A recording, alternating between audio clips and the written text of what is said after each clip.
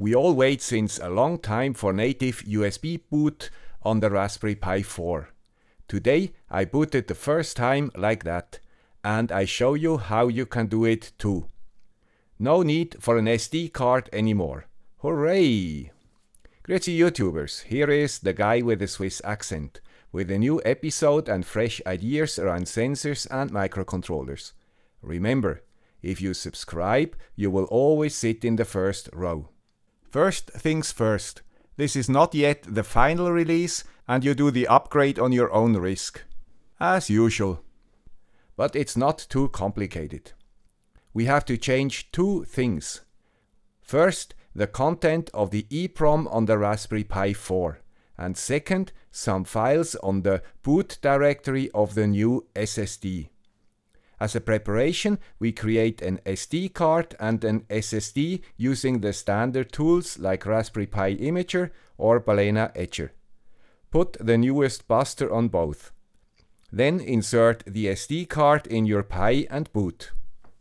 Then update Raspbian as usual and add rpi-update. Say yes to everything. Reboot and install rpi-eeprom to change the content of the EEPROM. Now we have to change the place where the new content of the EEPROM sits. We do that with editing this file and replace critical with beta. Save it. Now we are ready to program the EEPROM with this command. And afterwards reboot.